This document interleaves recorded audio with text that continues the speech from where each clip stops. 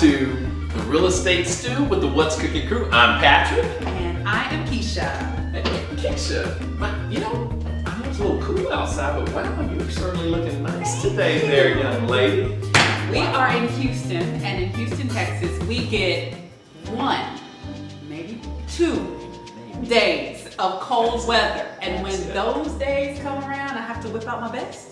Because I only get a chance to wear them once a week. Well, you know, my wife, I have to admit, guys, you got, whenever y'all see the videos and you're like, oh, what in the world is Patrick wearing today? That means I dress myself.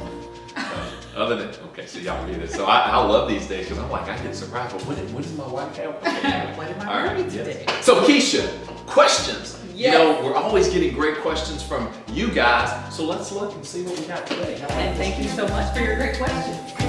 Let's see. Today we are addressing.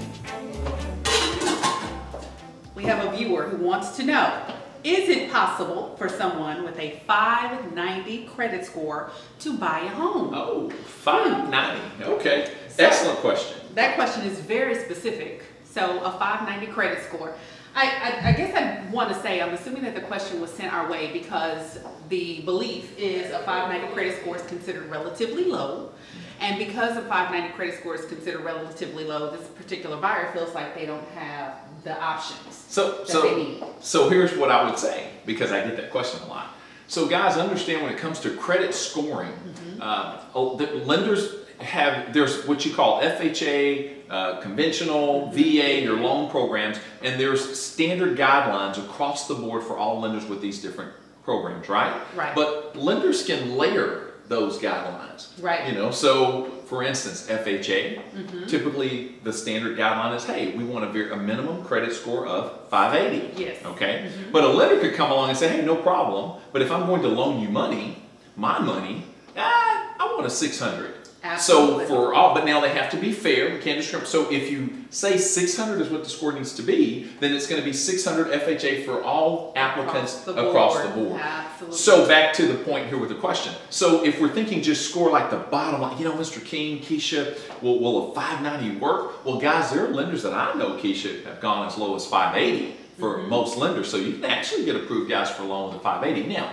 there may be some compensating factors and, you know, other things that you'll need to have in line with that loan in order for it to work out with the lower scores. But yes, you can. Now, also, if you're a veteran, VA, I've had veterans get approved even below the 580. Yes. So the VA does not have a minimum credit score requirement. There you go. Did y'all hear that? Okay. Important to know. So veterans, excellent. You don't need to worry about that 580. You can go even lower. We definitely recommend you, reach out to some lenders that are very familiar with the VA programs like USAA. I guess I can do that, right? Because they're great lenders. Looks like you did. Okay, I did. USAA. And there's plenty. Navy, Federal, et cetera, et cetera. But back to the score. So 590, I would say think 580 low across the board unless you're a veteran. And most lenders, I've seen 600. I've seen 500. Okay. 620, 640. But guys, on a serious note, if you came to me and said, Patrick, what do you recommend? Where do you think we really need to be? I'm going to tell you that a good target score would be about 620.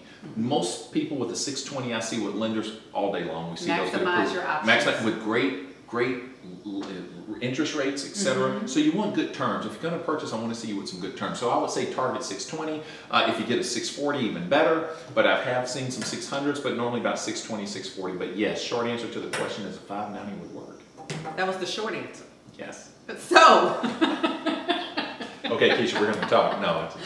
So the one thing that I will add to that short answer is when you as a buyer are evaluating your own credit score, because oftentimes we find that buyers will come to us and they will say, I have a 590 credit score, and they're basing that on something that they pulled themselves. Keep in mind that lenders look at not one credit score, but 3. And they will base their lending decisions on the median credit score. What is the median credit score? The median credit score is the one that falls in the middle when you line the scores up numerically. So in numerical order, the one that's in the middle at that point. They don't average them.